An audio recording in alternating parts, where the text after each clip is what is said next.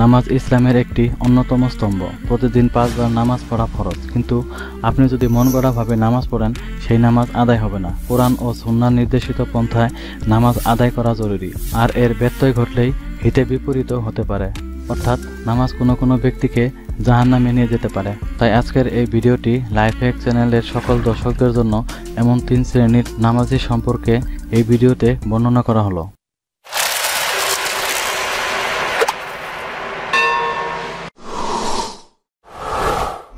Number 1, যারা অলসতা করে, সঠিক সময়ে নামাজ আদায় করে না, আর তাদের নামাজ কবুল হবে না, তাদের জন্য পরকালে শাস্তি রয়েছে। পবিত্র কোরআনে ইরশাদ করেছেন, অতঃপর দুর্ভোগ ওইসব মুসল্লিদের জন্য যারা তাদের নামাজ সম্পর্কে উদাসীন।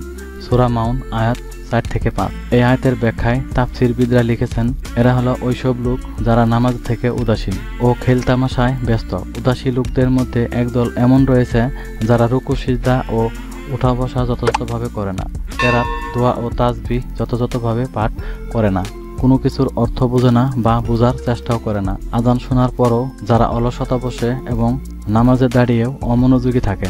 নাম্বার 2, যারা দায়সারাভাবে নামাজ পড়ে এবং নামাজের বিধিবিধানগুলো যথাযথভাবে পালন করে না। আবু হুরায়রা রাদিয়াল্লাহু আনহু বলেন, রাসূলুল্লাহ সাল্লাল্লাহু আলাইহি ওয়াসাল্লাম মসজিদে প্রবেশ করলেন। তখন জনৈক এক ব্যক্তি মসজিদে প্রবেশ করে নামাজ আদায়ের শেষে রাসূলুল্লাহ সাল্লাল্লাহু আলাইহি ওয়াসাল্লামকে সালাম দিলেন। তিনি সালামের জবাব দিয়ে বললেন, তুমি যাও, পুনরায় নামাজ আদায় করো, কেননা তুমি নামাজ আদায় করনি।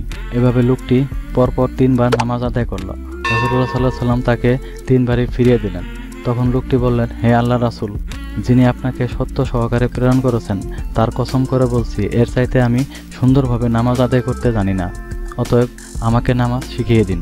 অতঃপর রাসূলুল্লাহ সাল্লাল্লাহু আলাইহি ওয়াসাল্লাম বললেন, যখন তুমি নামাজে দাঁড়াবে তখন তাকবীর দিবে, তারপর কোরআন থেকে যা পাঠ করা তোমার কাছে সহজ মনে হয় তা পাঠ করবে, অতঃপর ধীরস্থিরভাবে রুকু করবে, অতঃপর সোজা হয়ে দাঁড়াবে, অতঃপর ধীরস্থিরভাবে সিজদা করবে, অতঃপর মাথা উঠিয়ে সোজা হয়ে বসবে, আর প্রত্যেক নামাজ এভাবে আদায় করবে।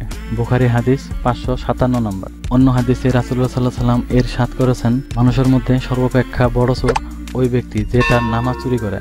সাহাবীরা জিজ্ঞাসা করলেন, হে আল্লাহর রাসূল, সে কিভাবে নামাজ চুরি করে? তিনি বলেন, সে নামাজে রুকু ও সিজদা পূর্ণ করে না। মুসনাদে আহমদ হাদিস 22695। রাসূলুল্লাহ সাল্লাল্লাহু আলাইহি ওয়াসাল্লামের ভাষায় বড় চোর হচ্ছে যারা নামাজের মধ্যে চুরি করে। পার্থিব জীবনের মানুষের ধন সম্পদ, টাকা পয়সা চুরি করে, এটাকে সামান্য চুরি বলা যেতে পারে, কিন্তু যে ব্যক্তি নিজের মূল্যবান সম্পদ, জান্নাতে যাওয়ার পুঁজি, শ্রেষ্ঠতম ইবাদত চুরি করে, সেই প্রকৃতপক্ষে বড় চোর। নাম্বার 3, কিছু মুনাফিক মানুষকে দেখানোর জন্য নামাজ পড়ে। যেমন মহান আল্লাহ তাআলা অন্য আয়াতে বলেছেন, নিশ্চয়ই মুনাফিকরা আল্লাহকে ধোঁকা দেয় আর তিনি তাদেরকে ধোঁকায় ফেলেন। যখন ওরা নামাজে দাঁড়ায় তখন অলসভাবে দাঁড়ায় লোক দেখানোর উদ্দেশ্যে, আর তারা আল্লাহকে অল্পই স্মরণ করে। সূরা নিসা আয়াত 142। মহান আল্লাহ তাআলা লোক দেখানোর ইবাদতকারীকে তার আমলনামা সহ প্রত্যাখ্যান করেন। হাদিসে কুদসিতে এসেছে, মহান আল্লাহ তাআলা বলেন, আমি অংশীবাদিতা অর্থাৎ শিরক থেকে সব ধরনের অংশীদারের তুলনায় বেশি মুখাপেক্ষীহীন।